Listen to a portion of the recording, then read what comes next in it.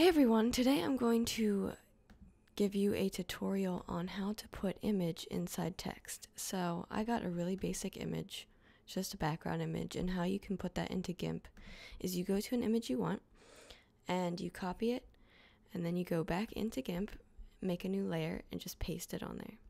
So I have this really basic background and I have some really basic text. It doesn't matter what color the text is because you're going to be putting the image as the text anyways.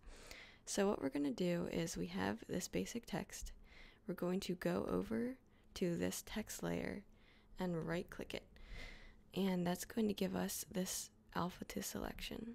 So now we've selected the outline of this text and we're going to go back to this background layer and then we're going to go to edit and we're going to cut. And this, as you can see, if I get this out, is it has cut out the outline of the text from the background image.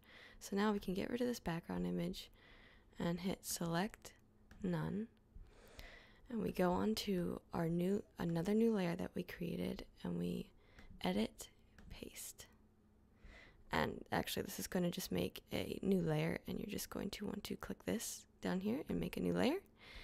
And there you go. You have your background image now is in the outline of text. And you can do this with any image you want, and you can mess around with the placement so you get exactly what you want in the text. I hope you enjoyed this tutorial. Stay tuned for more.